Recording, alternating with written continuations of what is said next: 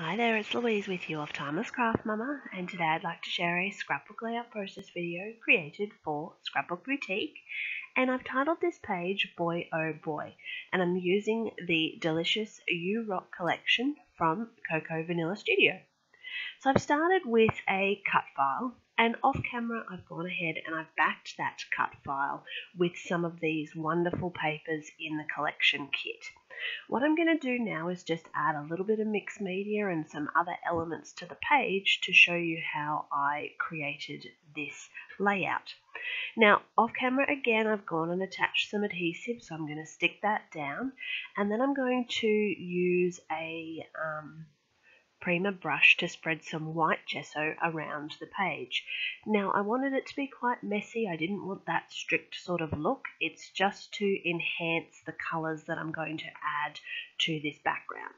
Now, I've got some of the Nuvo embellishment mousse, and I'm going to start with the cornflower blue, and I'm going to just paint that onto the cut file and just sort of work in a diagonal. So starting at that top left hand corner, popping some colour up there, and then working to that bottom right hand corner where the photo is going to go. Now I've added a couple of little splatters as well. They do disappear as the paste starts to dry, but certainly doesn't hurt to have them there.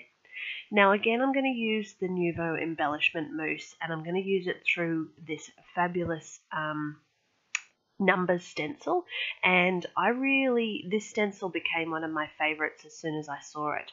I really love the effect that those individual little numbers, it's so fine and detailed how it ends on the page. Now, again off camera, I have backed my photo with some card just to help lift it off the page.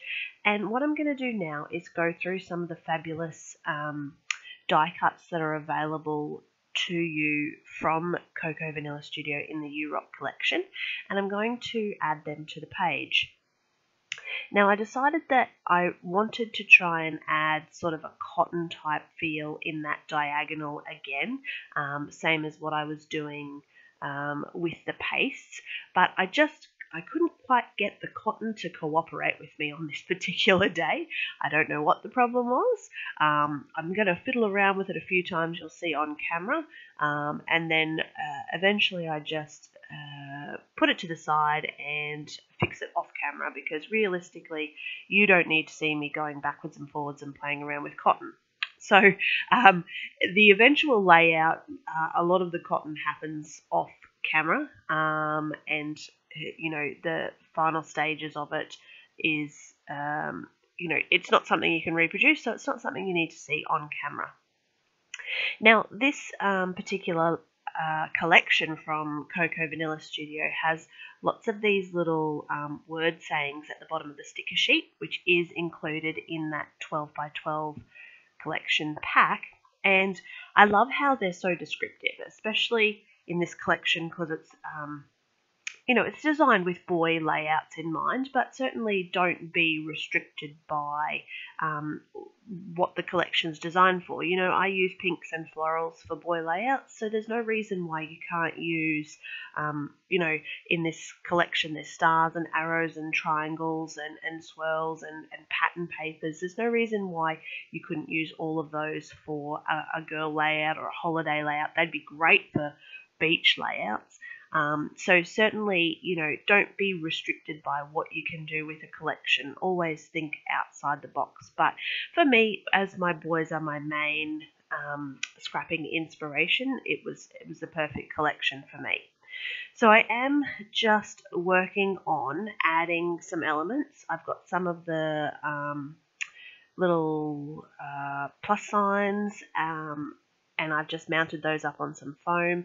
It's really hard to see, and you will get to see some close-ups, but that paste in the background really has enhanced that layout, especially with that stencil. So I'm just going ahead and popping a couple of little extra elements, some of those stars, and the final stage of this layout will be to doodle a border around the outside, and I'm just going to skip around those extras that I've added. So those little die cuts form part of the border, and this layout is finished. So I thank you so very much for watching that video. I hope you're inspired by this collection and the techniques I've shown you here. Don't forget to subscribe and of course check out Scrapbook Boutique.